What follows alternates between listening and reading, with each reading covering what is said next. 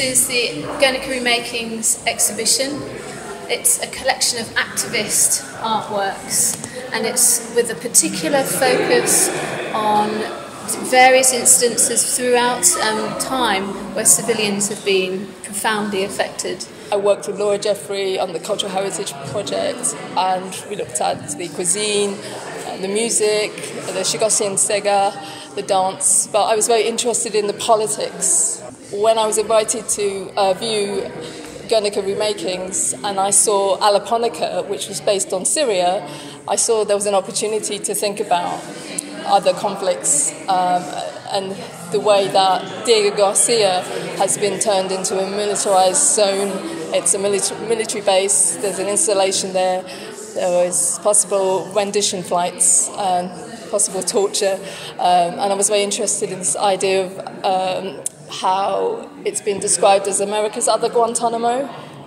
So in Alaponica, the tableau for Syria, there is a suicide bomber, and in this picture I have a sort of imprisoned person tied to the Union Jack, tied to the problems of continual colonization of Mauritius, which again has affected the people of the archipelago, and because it's Diego Garcia, Peros Bajos, Salomon, Egmont. So it's not just one place, but everybody else has been kind of affected by this. I was very interested in the idea of the bull of Guernica and it being transformed into an English bulldog.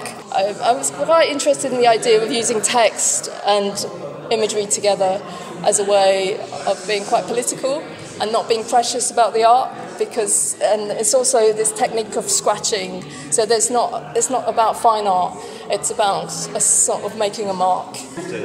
I actually attended the hearings in September where 22 countries stood up and said there is a problem here. Mauritius doesn't have its full independence. There's a question around self-determination. There's a question around the rights of the Chagosians, and so these things have been overlapping, and Chagosnica happened just before that. This was made in January.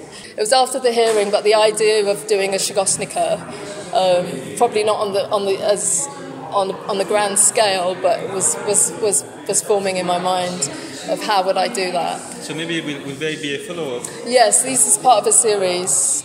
I am keen to do more, and this residency will enable me. I have bigger scraper boards to do, and I do want to reference the International Court of Justice advisory opinion, and the outcome of that is obviously still pending because Mauritius and Britain have to sit down and actually discuss what can happen now.